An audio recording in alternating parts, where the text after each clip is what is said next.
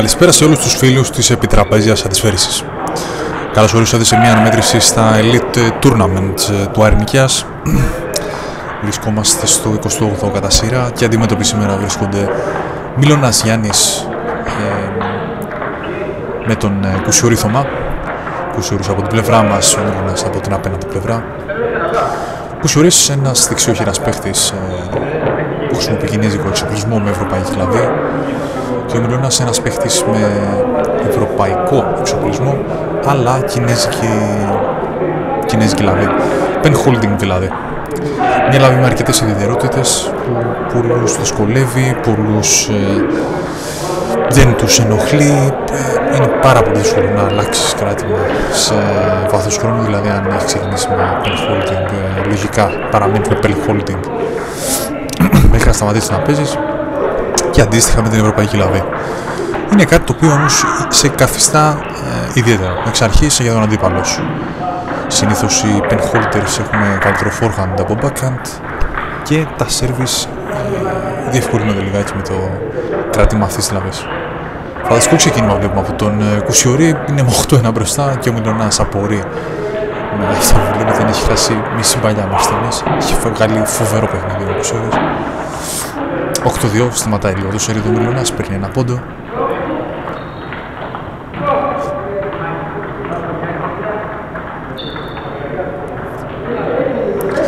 Στα σέρβις είναι ο KOUSioris τώρα, ο οποίος κόβει καλά την μπάλα στο σέρβις του.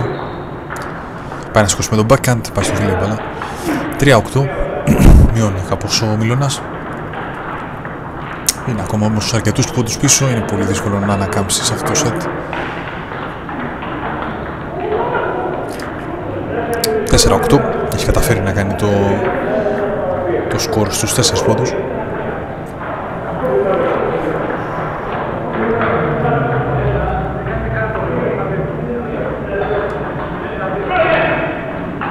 Είναι 9-4.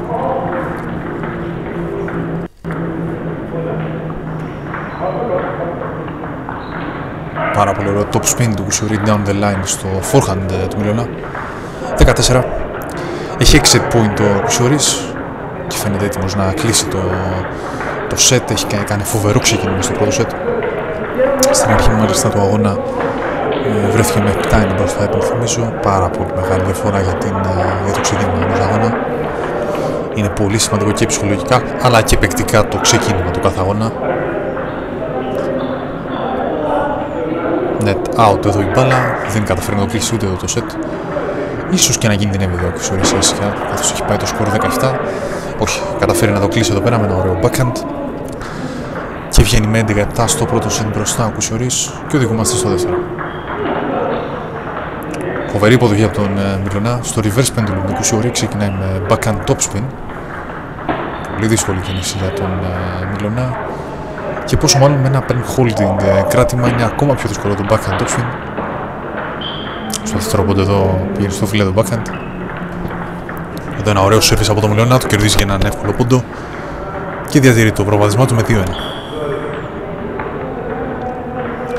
Στο φιλέ η μπάλα του KOUSioris, 3-1.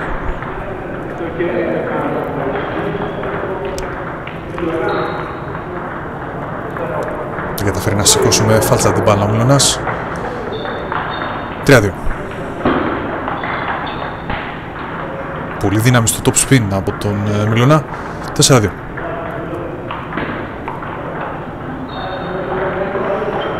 Έξω το top spin του KOUSioris.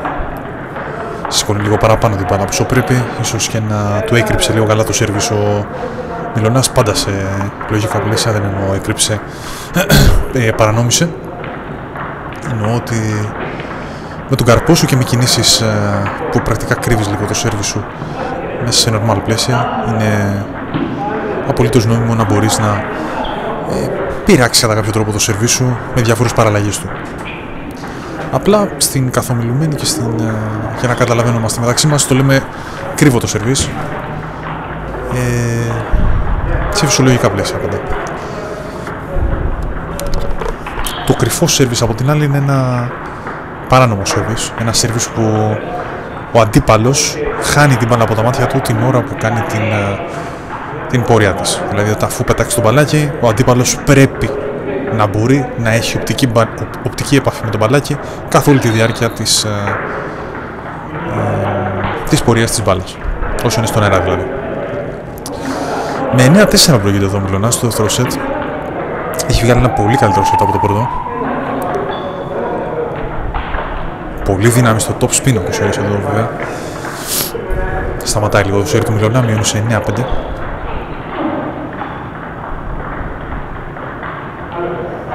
Ωραία υπομονετικά τοποθετεί την μπάλα στο τραπέζι ο KOUSioris. Μειώνει σε 9-6, αλλά πολύ ωραίο μπλοκάρισμα του Μιλονά. Στέκεται κοντά στο τραπέζι στο σκάσιμο της μπάλας. Μπλοκάρει στη γωνία του forehand του KOUSioris. 16. 17, πολύ ωραίο top spin του KOUSioris με το forehand αυτή τη φορά.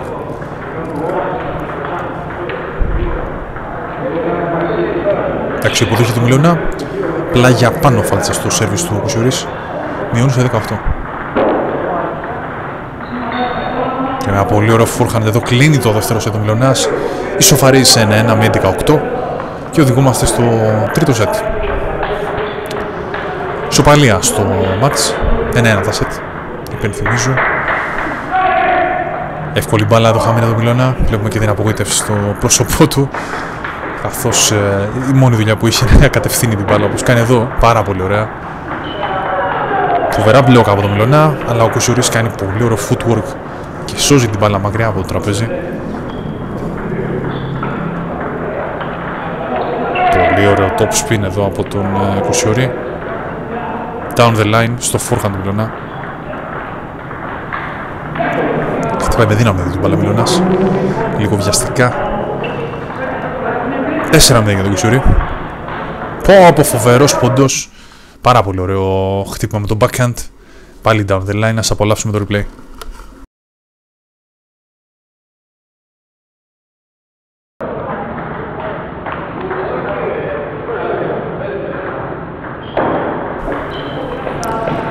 Ο Μιλονάς πάει το σερί εδώ του KOUSioris. Παίρνει τον πρώτο πόντο του τρίτου σετ. Κάνει το 5-1.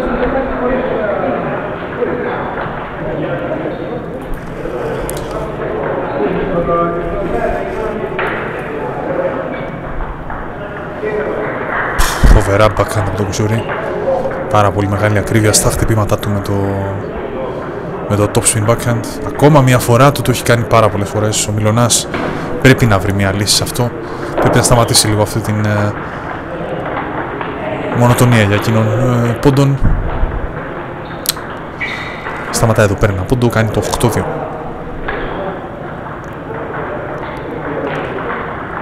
Μπορεί να αλλάξει λίγο το σημείο στο οποίο τοποθετεί την μπάλα ο Μιλονάς.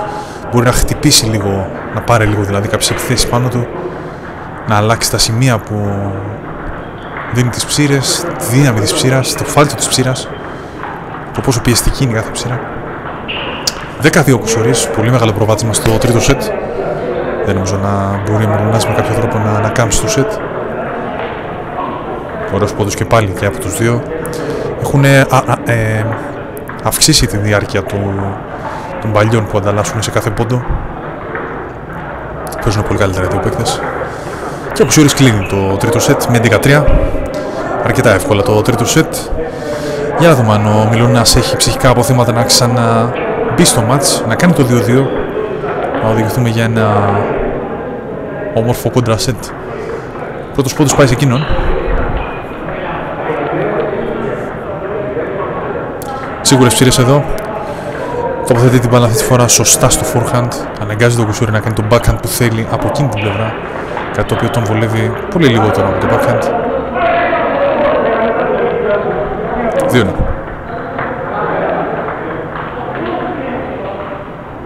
Τρία-ένα.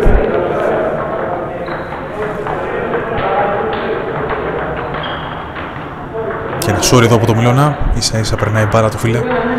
Με σηκώνει και το χέρι του, ζητάει συγγνώμη από τον αντίπαλό του. Είναι ένα χαρακτηριστικό του αθλήματός μας. Όταν κάνουμε ένα τυχερό πόντο, είτε αυτό σημαίνει ότι η μπάλα βρίσκει στην ακμή του τραπεζιού, είτε η μπάλα βρίσκει στο φύλλα και ίσα ίσα περνάει μέσα. Ζητάμε σόρι από τον αντίπαλο, σαν δείγμα σεβασμού, ότι συγγνώμη που ήμουν τόσο τυχερός. Κατά κάποιο τρόπο ότι δεν μου άξιζε ο πόντος. και αναγνωρίζω ότι η τύχη ήταν αυτή που μου κέρδισε το πόντο. Είναι ένα πολύ όμορφο στοιχείο του αθλήματός μας και καλό θα ήταν να διατηρηθεί όσο έχει.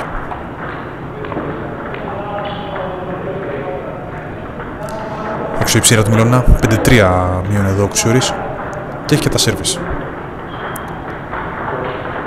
Ωραίο το σπίτι του Μιλώνα, πάει για μια ψιλοπιεστική αντεπίθεση ο KOUSioris, δεν του βγαίνει πολύ σωστά, πρέπει να βάλει φάλτσο εκεί, να παίξει σπίτι στο σπιν, να μην κάνει ένα χτύπημα έτσι άτσαλο όπως το έκανε. Ωραία χτυπάει την μπάλα εδώ ο Μιλώνας στο backhand, κάνει το 7-3, έχει περάσει για 4 πόντους μπροστά. Φαίνεται να είναι έτοιμος να κάνει το 2-2. KOUSioris μειώνει σε 7-4.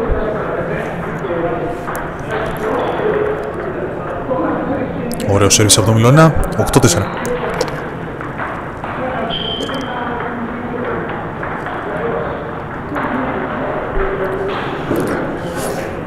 Εύκολη μπάλα δίνει εδώ ο Μιλώνας, ψηλά στο forehand του KOUSioris. KOUSioris δεν συγχωρεί από εκεί πάνω. Κάνει το 8-5.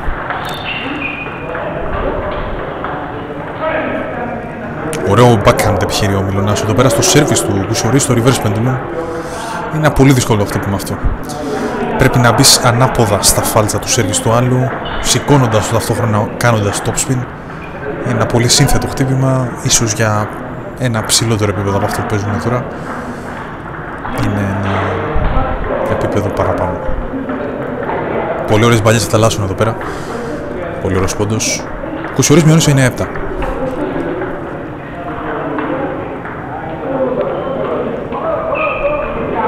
Έξω εδώ top spin, 17.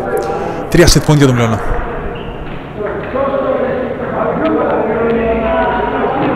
Και τα καταφέρνει στον πρώτο, 11-7. Κάνει το 2-2, σοβαρίζει και οδηγούμαστε στο contra set. Ένα set που θα καθορίσει τον αγώνα, πολύ σημαντικό set. Ένα set που συνήθως δεν κερδίζει ο καλύτερος, αλλά αυτός που το θέλει περισσότερο. Ένα πολύ σημαντικό ρητό αυτό που μόλις είπα. Είναι να το θες περισσότερο στο contra set, όχι να παίξεις το καλύτερο ping-pong της ζωής σου. Πρέπει να παίξεις λίγο έξυπνα, λίγο πονηρά, λίγο να σκεφτείς καθαρά και να μην ρισκάρεις υπερβολικά. Συνήθως το contra set αυτός που ξεκινάει τις επιθέσεις είναι και αυτός που κάνει τα λάθη σε αυτά τα επίπεδα όταν μιλάμε. Όταν μιλάμε βασικά για αυτά τα επίπεδα. Εδώ βλέπουμε για παράδειγμα τον Μιλώνα στους δύο τελευταίους πόντους. Ξεκίνησε με 2 επιθέσεις, στο 2-1 και στο 2-2. Τις έχασε και τις 2 και πήγαμε 3-2 μπροστά στο KOUSioris. Φανταστικός πόντος, πολλές ανταλλαγές μπαλιών και από τους δύο. Πολλά συγχαρητήρια. Ας απολαύσουμε το replay.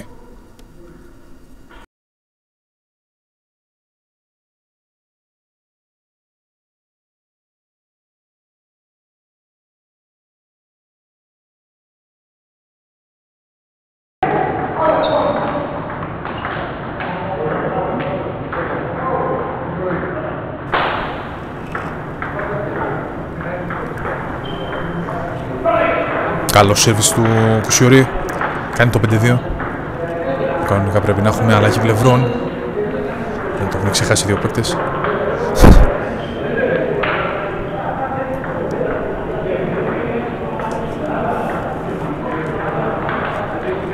«5-3». KOUSioris προηγείται.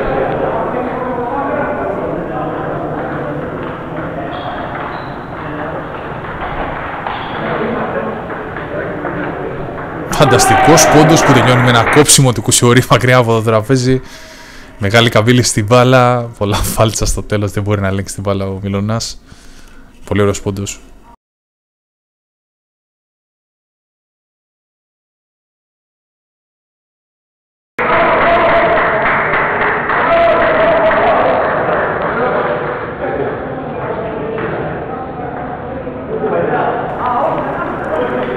Έξτρια.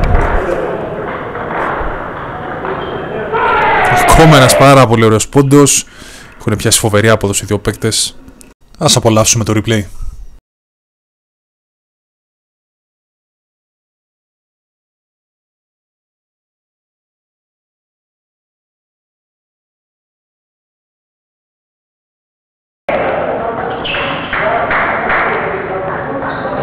το απολαμβάνουν και αυτό είναι και το νόημα του αθλήματος. Να μπορείς κάποια στιγμή να φτάσεις σε ένα σημείο να παίζεις τέτοιους πόντους και να τους απολαμβάνεις με τον φίλο Παύλα αντίπαλο, Παύλα συμπαίκτη. Στην προκειμένη ο Μιλονάς με τον KOUSioris θεωρώ ότι μετά από αυτόν τον αγώνα θα είναι πολύ ικανοποιημένοι με την απόδοσή τους. Εύκολη μπάλα εδώ, χαμένη από τον Μιλονά. 8-4. Ωραία, διαχειρίζεται το σέρβις του Μιλονά ο KOUSioris. Κάνει το 9-4 και βρίσκεται μόλις 2 ανάσες μακριά από τον αγώνα. 9-5. Μιλονάς μειώνει.